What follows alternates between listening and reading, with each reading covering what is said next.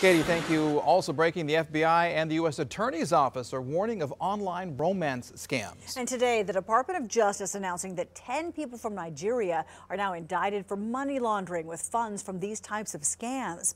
2 Works News' Aaron Conrad just walked out of the news conference with investigators. Aaron, what can you tell us?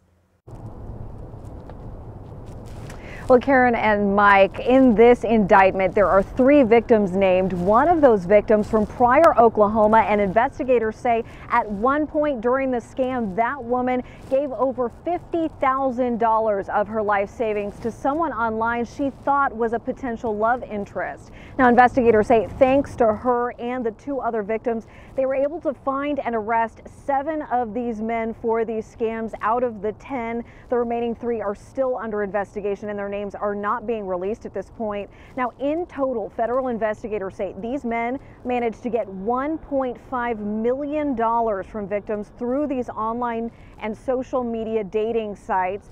And while investigators say only 3 people have come forward at this point, they believe there are dozens of victims out there. They're now encouraging people to come forward and report these types of scams. They say many times people are embarrassed by this, but they say if you say something, they will do something. They tell us this is just the tip of the iceberg when it comes to them seeing these types of scams. And they say at this point, it is not tolerated, and they are investigating every single one of them. Now, they say if you believe you've been scammed and you're a victim of this kind of scam, we've included a link to a website where you can report it. Live in Tulsa, Aaron Conrad, 2 Works for You.